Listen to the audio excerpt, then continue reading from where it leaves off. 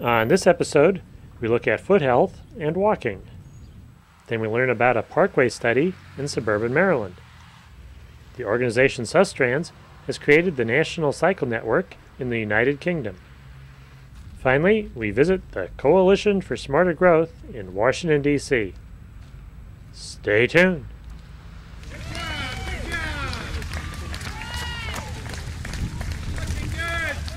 We're in Bethesda, Maryland, talking with Glenn Gastworth, who's Executive Director of the American Podiatric Medical Association. What is the association? The American Podiatric Medical Association represents podiatrists, and podiatrists are America's premier foot and ankle physicians.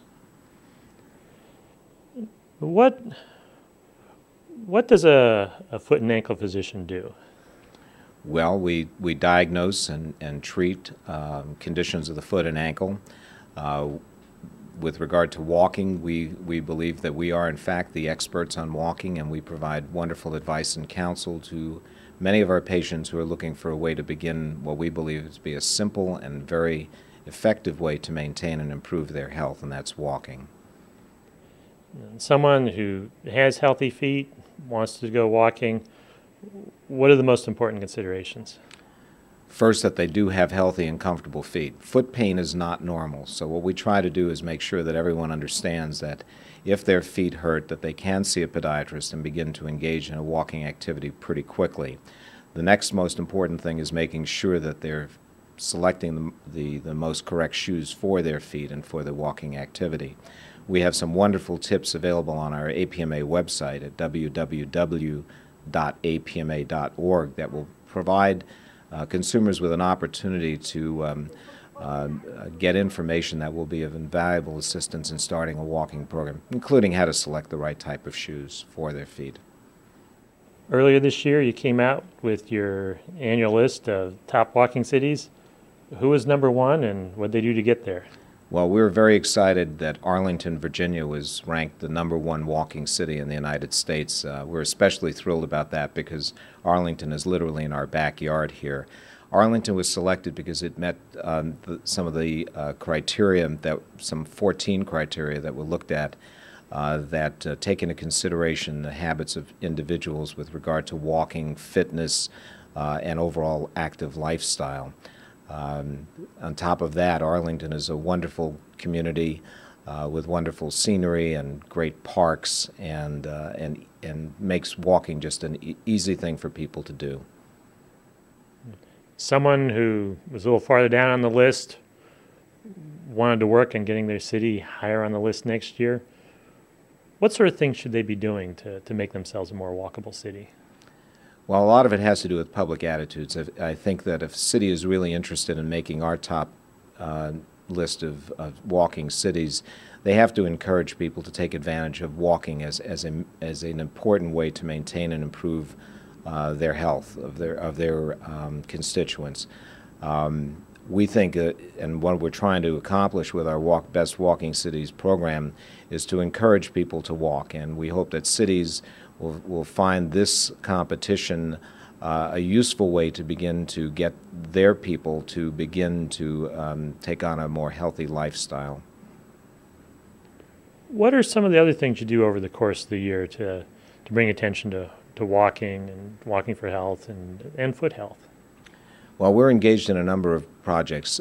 We have a diabetes awareness program each November that celebrates Diabetes Awareness Month. And at that point in time, we try to help guide many people who don't even know that they have diabetes about the importance of careful inspection of their feet, and recognizing that sometimes in a diabetic, they may not always sense when something is going wrong. And we stress the importance of regular observation and regular routine checks with their podiatrist. During the month of April is Foot Health Awareness Month, and each year we select a topic or two that we believe is important for consumers to understand about the importance of good foot health.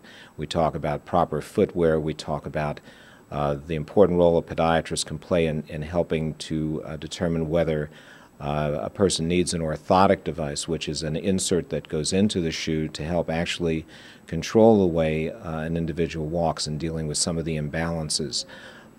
We try to stress over and over again the fact that foot pain is not a normal situation, and foot pain should not be ignored under any circumstances. Many times simple preventive steps can be taken which will minimize the development of painful symptoms and disability, or even simple disability that prevents someone from living a healthy and productive lifestyle. And someone goes walking, the benefits to their health. What are the benefits for someone that walks on a regular basis? Well, we think walking is synonymous with wellness. In this country today, we are dealing with an epidemic of obesity, cardiovascular disease, diabetes. These kinds of situations can be controlled very simply, not just with medication alone, but with the development and maintenance of a healthy lifestyle. Walking, we believe, is an important element in that healthy lifestyle. Obesity can be reduced not only in adults but children. If they become physically active, we find that walking is just such a simple way for people to begin that physical activity.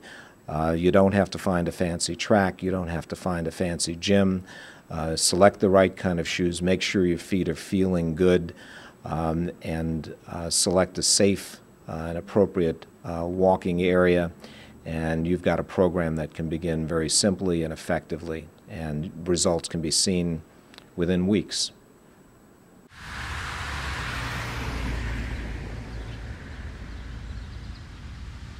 We're in Bethesda, Maryland, talking with Carolyn Wainwright, who's Community Services Supervisor with the Maryland National Capital Park and Planning Commission. That's quite a mouthful. What is the commission? John, the commission is a bi-county agency that oversees development and parks in both Montgomery and Prince George's County. And recently, Mission's been doing a study of some of your parkways. What's the study all about? Well, we've taken a look at 3 parkways that are within our park system. And let me quickly define the difference between a parkway and some of your main arteries. Little Falls Parkway, Sligo Creek Parkway, Beach Drive. These are specifically designed parkways to give the experience of riding through a park, riding through either on your bicycle or riding, of course, in a car. And there are different rules of the road for a parkway than there are for other streets, and one of them is how fast you're going. The other is the other kinds of things that you would encounter on a parkway, like, for instance, you'd probably see a bike lane on a parkway, or you might encounter more people crossing a parkway because they're within a park and they're crossing from one side of that parkway or street to the other to get to certain facilities. So the commission is taking a look at safety issues related to Sligo Creek Parkway, Beach Drive, which is Rock Creek, along Rock Creek, and Little Falls Parkway, which is where we're here now. Can I tell you a little bit about each one of the studies? Please do. What did you find out on Sligo? Well, Sligo, for instance, unfortunately, we had 2 fatalities on Sligo that involved bicyclists. So we had to take a look at Sligo Creek Parkway in terms of, is there adequate signage to let people know that there are bicyclists there? Is there good striping on the parkway to define where cars ride versus where bicyclists are riding? And we also took a look at just how fast people were really going. It unfortunately has turned out to be a commuter route. And so what we've done there is put in better signage, put in some reflector arrows around some corners, Sligo Creek Parkway kind of snakes, and we've put in some speed bumps. And I think that plus some public awareness that we've done with the assistance of park police, we've gotten people to sort of change their behavior. On On Beach Drive, it was an issue of there's a lot of commuter bicycling going on, and they aren't just staying in the bike lane. They are and have every right to use the parkway itself. And so you'll find commuter bicyclists riding 3 and 4 abreast. And some motorists are feeling that's too slow and want to go around them. So what we were trying to do there is educate both bicyclists and motorists as to the proper speeds, which is about 25 miles an hour, and good courtesy, so that those two conflicts are exacerbated. Here on Little Falls Parkway, we've got another kind of issue, and that is that it is a 4-lane highway, 2 lanes on either side of a median strip in most cases, and so it is a little wider. It looks a little bit different, but here at this particular intersection, there are people using the very popular Capitol Crescent Trail. And so when bicyclists are coming down the trail, they must stop really here to wait for traffic or to at least wait for a break, and then they can proceed across. With pedestrians, we have a very heavily marked pedestrian path, but cars now are required by law to stop when they see a pedestrian enter a pedestrian walkway. That doesn't always happen. We've had a few close calls. So far, we haven't had any fatalities, but that's another reason why we're taking a look at this intersection and other places along Little Falls to see just how safe we can make it. And we're hoping that through education and awareness of some of these issues, the commission won't have to spend tax dollars to put in some remedies that will cost a little more than people just sort of stopping and obeying the law.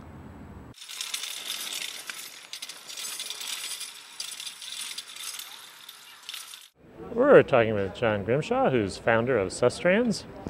What is Sustrans? Well, Sustrans is a charity. I think that's a not-for-profit company, and we have about 40,000 members.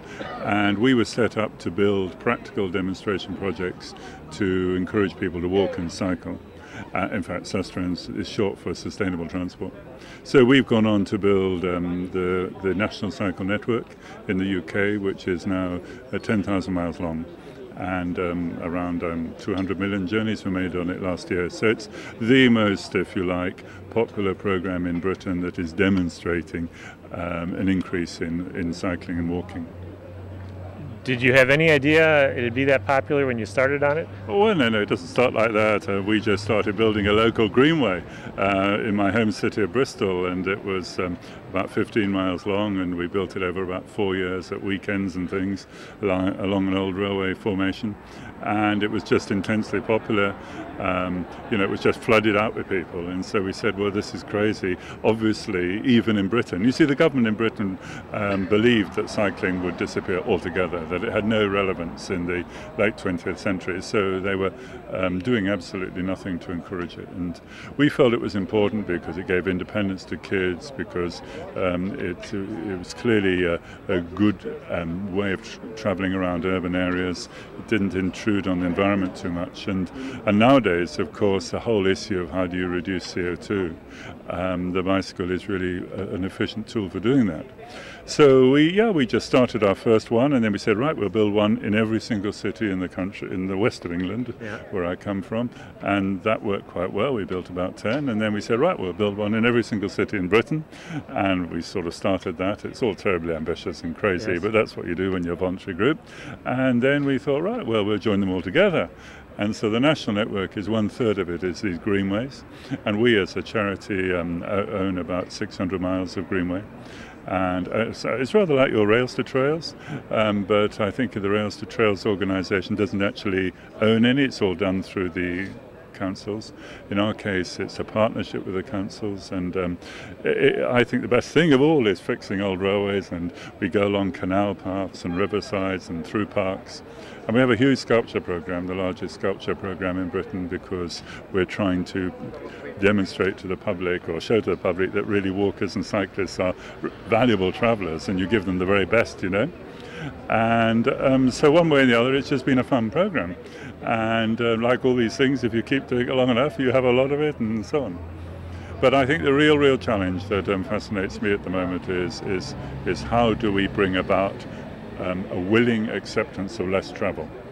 Because the British government want to reduce CO2 from transport by over 50% over the next few decades.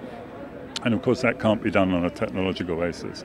I understand that your president thinks it can be, but the British government feels that maybe only a third of that reduction will be on technical fixes and 2/3 will have to come through personal change, social change, which means things like more people in vehicles, sharing vehicles, so that the vehicle itself goes less far, but you still do the travelling.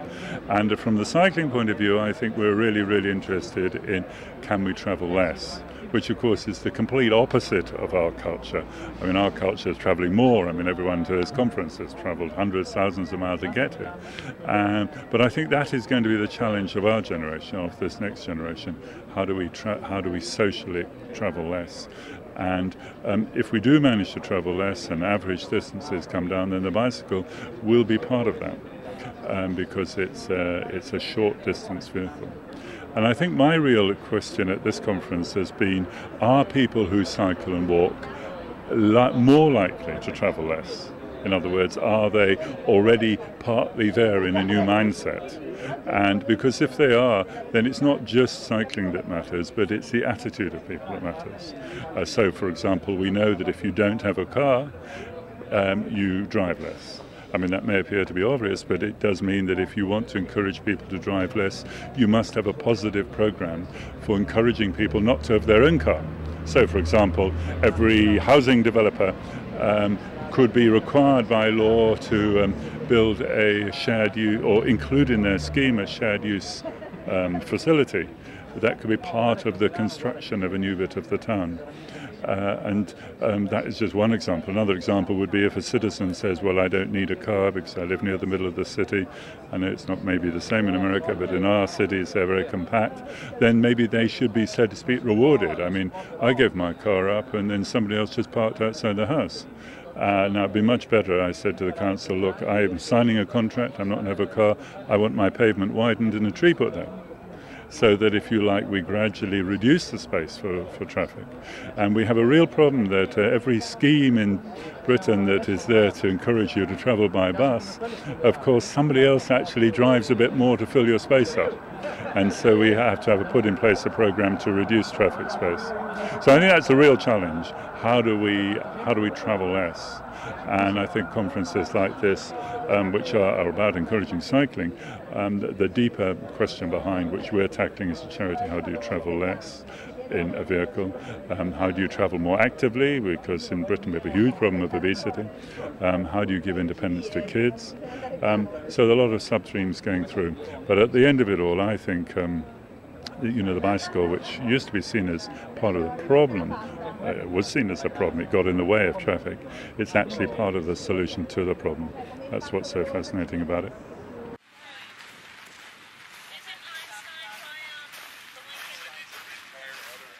We're in Washington, D.C., talking with Stuart Schwartz, who's Executive Director of the Coalition for Smarter Growth. What is the Coalition? Coalition for Smarter Growth is a network here in the D.C. region of environmental transit advocates, pedestrian advocates, supporting smarter growth, obviously, in the Washington, D.C. region, transit-oriented development, urban revitalization, and simply a better way to grow in the D.C. region. What is transit-oriented development? It's a technical term, but really what it's about is creating walkable communities around our transit stations, whether they be our metro rail system, a bus hub, or our commuter rail systems. That's how our initial suburbs grew in America, and we're trying to actually return to that because those communities work very well. And what worked well in them that wouldn't work in the stuff we built more recently? Number one is the ability to walk, something near and dear to your heart and to my heart. One of the chief advantages of development near transit is it tends to be more compact. It's usually tied to a better street grid, and it creates much greater walkability for people. There's a better mix of uses of office and retail and housing types. Many more errands are completed by walking. So very often when we look at transit and transit ridership, we forget to also figure out that these types of communities also generate much more walking in addition to the additional transit use. And if someone was trying to figure out, well, what's your vision for the region, where would they go to find more information? I'm glad you asked me that. They can go to two places. One is to the web, or to contact us and get this CD-ROM, which is called basically a Blueprint for a Better Region. It's available on the web at betterregion.org. It's a side website that we have at the Coalition for Smarter Growth. Simply to have this presentation up, it's narrated. You can click through the presentation and get a basic description of a vision for the Washington, D.C. region, very much tied to our Metro Rail and our commuter rail system. And how does your vision differ from what's actually being done, the priorities that the region actually displays at the moment? Well, our region does better than most regions of the country in terms of investing in transit. We can also thank the country for its federal tax dollars that help build the Metro Rail system. However, there are two competing visions for how our region can grow. One is our vision of a more compact development pattern, greater walkability, and transit-oriented development. The other has been this push by some developers, not all, some members of the business community, not all, for outer beltways around the region, and a continuation of the scattered development patterns known as sprawl that we have around this region. And like other regions, we still have plenty of sprawl. That's the scattered development where you have no choice but to drive for every trip. The outer beltway would sit anywhere from 15 to 25 miles beyond the core of the region, and certainly in our view increase sprawl development, increase traffic, and certainly reduce walkability for people. And talking about investments, one of the great concerns that we have is that Virginia in particular has never invested enough in our transit systems in this region. A lot of the burden is put on our local governments by the state in Virginia, and we're worried about shifts in Maryland, given the push for an outer beltway segment called the Intercounty Connector, that they will shift more money away from transit in favor of building this highway. In terms of walkability, both bicycle and pedestrian modes get the smallest proportion of any of the transportation budgets in both states. The recent report, Mean Streets, by the Surface Transportation Policy Project, showed that less than 0.5% of the budgets of Maryland and Virginia are being spent on pedestrian safety, pedestrian facilities. And this is in spite of the fact that the same report showed that 17% of fatalities in accidents have been pedestrians. So 17% of the safety problem and bearing the brunt of the lack of safety on our roadways, pedestrians, but less than 0.5% of the state budgets are going to funding this need. And how can the members of your coalition or someone that's seen your report, what can they do to further that vision, to help shift the priorities? We're doing a lot of things. We have a General Assembly session coming up in both Maryland and Virginia. There will be transportation funding debates. It's going to be important to be in that debate and let your legislators know that you want a much higher priority to be placed on spending for pedestrians and bicyclists, much higher priority to be spent on transit, and even supporting a much higher priority on spending on secondary roads, local roads. In effect, most of our transportation spending is backwards in terms of smart growth or pedestrian friendliness. In Virginia, even given the good reforms of the current administration, there is still a shift in funding towards interstates and reducing the funding for even secondary roads, putting the burden on local governments. That's exactly backwards of what you want to do.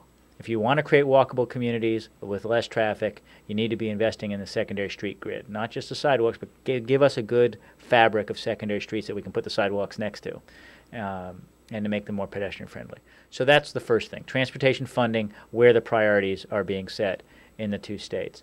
The other things we're going to try to achieve at the state level, both through the General Assembly sessions and beyond, are better linking of land use and transportation spending and planning, significantly supporting more transit-oriented development, interconnecting Commonwealth of Virginia. In particular, we have a project called Reconnecting Virginia between rail and development near transit, which should also help us improve the number of walkable communities we have in the state of Virginia.